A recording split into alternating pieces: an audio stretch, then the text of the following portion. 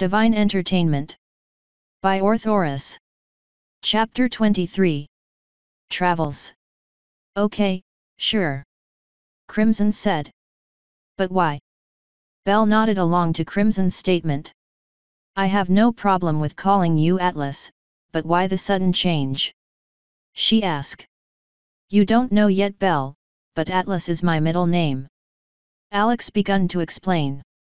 My full name is Alexander Atlas Riptus. That still doesn't explain why you changed your mind. Crimson said. Right. Alex replied. It's just that, recently my life has been a series of giant life-changing events. At first I didn't want to accept them, couldn't believe what was happening. But now, I know that I have to adapt to this new life I'm leading. And my old name was the last piece holding me in the past, so I decided to change.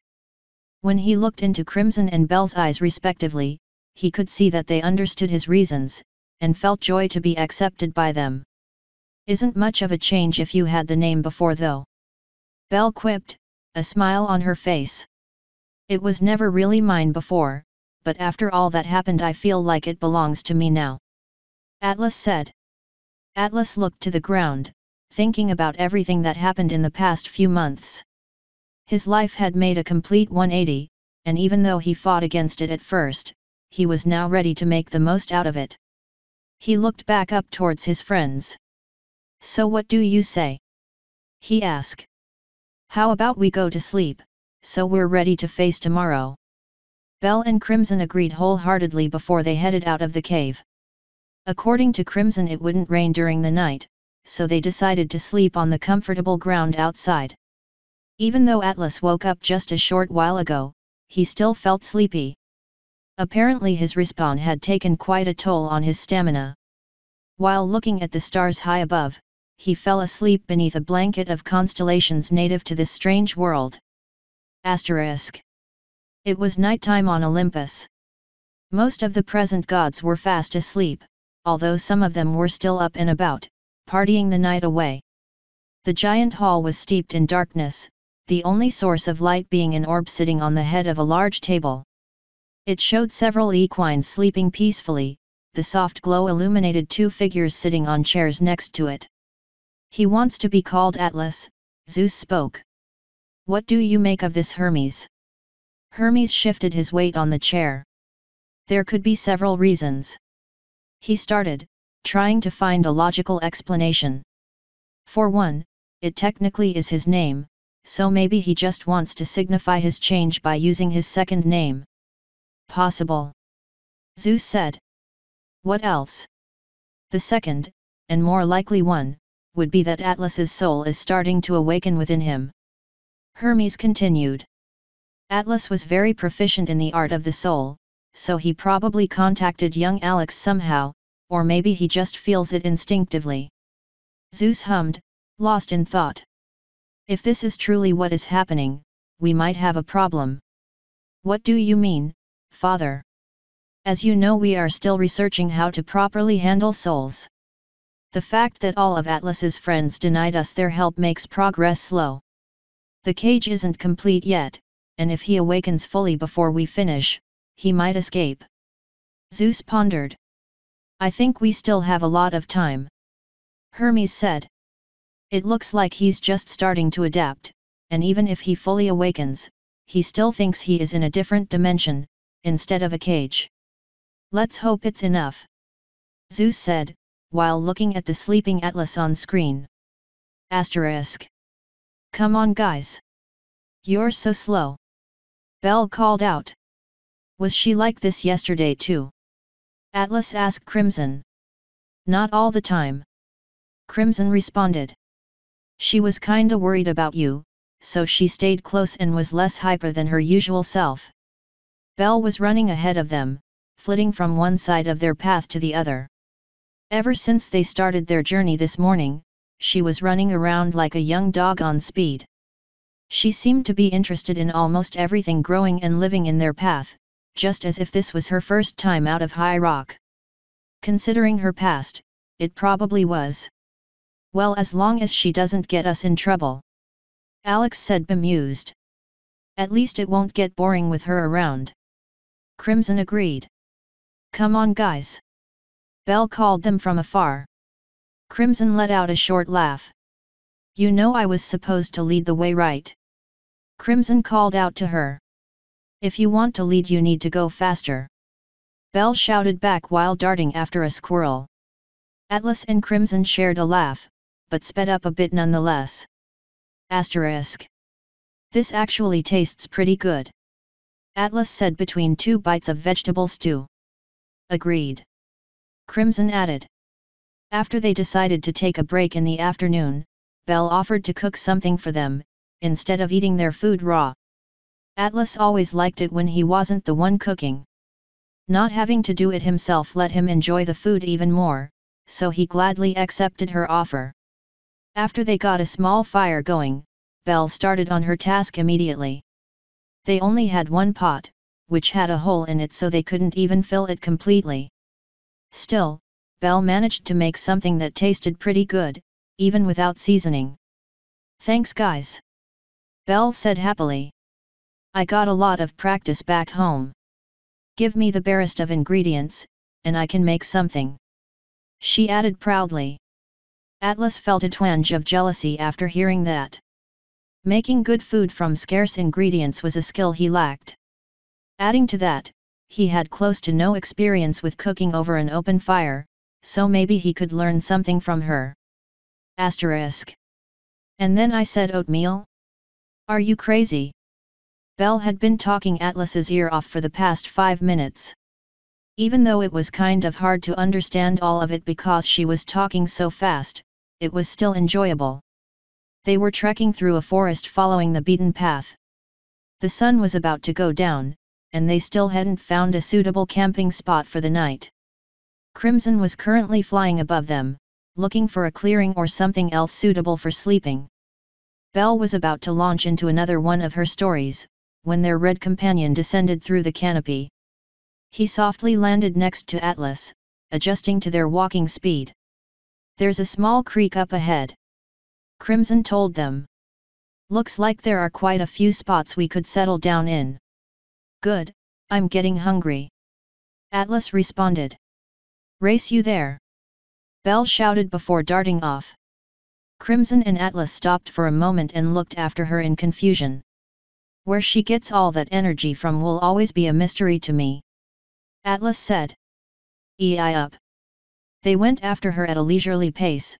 She'd probably have found a spot when they caught up with her, so there was no rush. Asterisk. The sun was shining down on Atlas and his friends, unobstructed as they rested next to a creek. They were still within the forest and had been following it all day, since it coincidentally came from the same way they were going. Crimson and Belle were laying down on the grass, swapping stories about their lives. Atlas sat alone a small distance away, a few rocks placed in front of himself. Ever since he was changed into a unicorn, he tried to access his magic on a daily basis. Try as he might though, nothing ever happened. By now he pretty much tried anything he could think of, including meditation and visualization. He tried to remember all he could from any magic story he had ever read, and the theories they had to learn. Scouring his memories of the actual show for any clues pointing him in the right way. If he had to describe it, it felt like growing a new intricate limb and not get any instructions to go along with it. The gods were gracious enough to load some of the most basic motor functions into him, but of course they would leave out the most important thing. His best lead for now was the one time he actually used his magic, back when he saved Crimson. Thinking back on it, the memories he had were lacking to say the least. Everything happened so fast, and his body was flushed with adrenaline, so remembering any details or feelings was almost impossible. At least Atlas knew his magic was green. Today he was trying to levitate a rock. Levitating something seemed to be the simplest spell in the show, which almost every unicorn was able to do. So it was only logical to try this one first. Atlas closed his eyes and listened to the sounds around him. He tried to block them out and turn his focus inwards, trying to get a feel for his magic. As he remained in this position, searching for anything, a spot on his back seemed to be getting warmer. Atlas got excited and opened his eyes. He could still feel the warmth and tried to levitate the rock again. By now he would be happy with any result though. Disappointment spread across his face as nothing happened like all the times before, and he turned his head to look at the warm spot. A pink hoof rested on his back, it was connected to a smiling Belle sitting behind him. Suddenly Atlas felt stupid and let out a sigh. "What is it, Belle?" he asked her. "You looked like you were concentrating really hard, so I didn't want to disturb you by talking," she said. "We're about to head out, you coming?" "Sure," Atlas said. He stood up and went to retrieve his saddlebags, Crimson already waiting for them. "Someday," Atlas muttered sadly. Asterisk. Atlas, Crimson, and Belle walked alongside each other. For almost 2 days they traveled within the same forest. Atlas never visited a forest this big, so it felt kind of weird for him to see nothing but trees for such a long time. According to Crimson, they should finally be free of it soon. True to his word, the trees were starting to lighten up, until they finally breached the tree line. The mountains that seemed so far away before they entered the forest, were now really close, looming above them like giants. Instantly Atlas felt at home. Hailing from Switzerland, the proximity of mountains made him feel at ease, providing a familiar environment for him. He looked left and right, seeing that the chain spanned as far as he could see in both directions. "So what now, Crimson?" Atlas asked. "We turn left, and follow the mountains until we get to one of the passes," Crimson replied. "Should be about half a day from here on out." "All right, sounds good to me. What about you, Belle?" Atlas asked. When there was no response from the pink pony, he turned around to look for her. Belle was a few feet back at the tree line, inspecting a patch of red flowers, apparently fascinated by them. Atlas and Crimson approached until they stood right next to her. "What ya doing, Belle?" Atlas asked. "Collecting," Belle replied shortly. "Collecting what?" Crimson watched as she plucked out the rather large petals the flowers sported, before she put them into her saddlebag. A few years ago, one of the ponies brought back a book about flowers he'd found. Belle explained. "Colorful Flowers Guide to Colorful Flowers, if I remember correctly." Atlas winced at the title, but didn't say anything about it. It was mostly filled with pictures and important-sounding words, but some of the flowers were described to have some healing properties when properly used. Belle elaborated. "This is one of them. If you put their leaves under a bandage, they act as disinfectant and speed up recovery." She plucked another leaf and put it in her bag. "They should come in quite useful." "Need some help?" Atlas asked while watching her work. "Thanks, but no." Belle shot him down. "They lose their properties after a few days of being separated from the stem, so taking along too many wouldn't make sense." Atlas and Crimson patiently waited for her to finish. Atlas was once again reminded how lucky they were to have her along. Considering he was against taking her along in the beginning, he was glad to have changed his mind. After Belle was done, they headed off towards the west, following the setting sun. Asterisk. The trio headed towards the guard checkpoint in front of them. Just a few hours after starting the new day, they could already see the post from afar. They'd decided to let Crimson do the talking, as he had the most experience with crossing borders. The checkpoint consisted of a single small house, located to the right of a trail leading up the mountain behind it. They didn't pass any other easily accessible paths on their way here, so Atlas assumed it was a natural choke point which the unicorns exploited. 2 fully armored unicorn guards were already waiting for them, most likely having seen them approach from afar. They wore purple plate armor lined with golden decorations, which covered most of their bodies. Both of them had a blue coat and mane, making Atlas think their armors might be enchanted. Crimson approached the pair with Atlas and Belle on his heels. "Good morning, guards," Crimson said to them. "Good morning to you too, Pegasus," the left guard responded. "Do you wish to use the pass?" Yes, actually. Me and my friends are traveling to the Crystal Kingdom. Crimson replied while pointing to Atlas and Belle respectively. The guard eyed their little group, looking for anything suspicious. The unicorn may pass for free. The guard stated.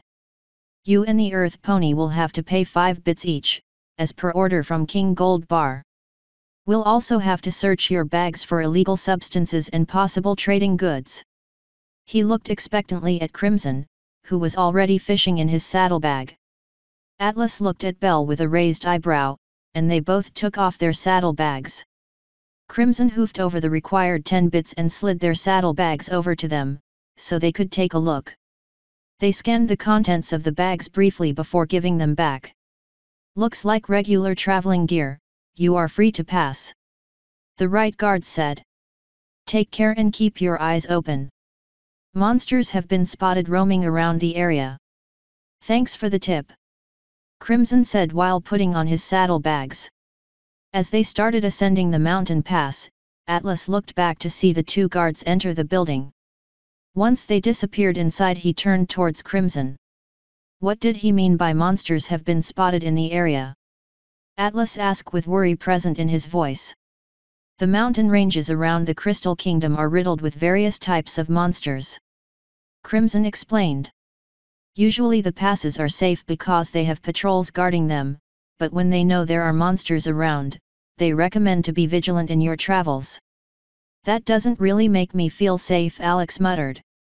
Well, we should be fine. If we hurry a bit we should cross the range by evening. I hope so. Atlas said while looking towards the blue sky. Author's note. So yeah, they're going places. Nothing of interest happens on this leg of the journey, so I tried to use this chapter to define their roles within the group, as well as showcase some of their skills. Also, I drew a map. The red line is the path Atlas has taken up until now. It's a pretty bare map, I know, but it gets the point across. Hope you had a good read, and feel free to comment. Once again, thanks to my proofreader/editor Ambrose for a job well done. Today's chapter was brought to you by this song/clip. Finally a fitting song again, laughing face. End author's note.